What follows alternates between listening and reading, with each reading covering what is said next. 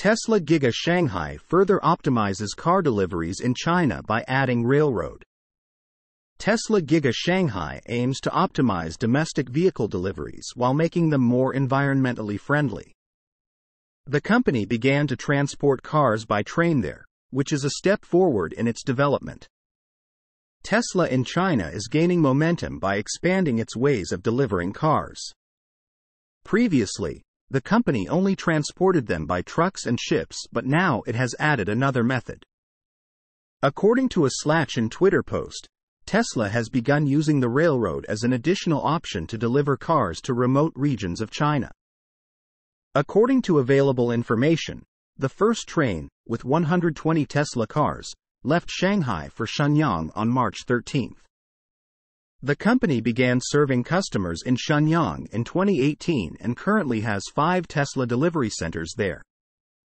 In addition, the charging infrastructure is actively developing in the area, which contributes to the widespread introduction of the manufacturer's cars.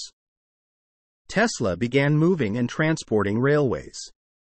On March 13, a train carrying 120 Tesla vehicles moved from Shanghai to Shenyang.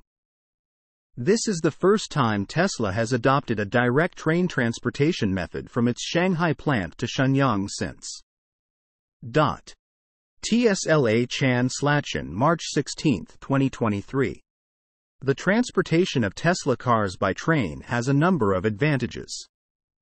The company has the ability to quickly and cost-effectively deliver a lot of cars to the far regions of China. This in turn significantly reduces the company's carbon footprint by not requiring fuel to be burned by the trucks that deliver them. Tesla delivers hundreds of thousands of vehicles in China every year, and the number will continue to grow, so it is important to keep track of how they deliver. The company already uses the railroad to deliver its vehicles from its factories in the US and Germany. Source: reposted and summarized from Eva Fox at Tasmanian. My take: Tesla has to come up with some creative solutions to help with their logistics.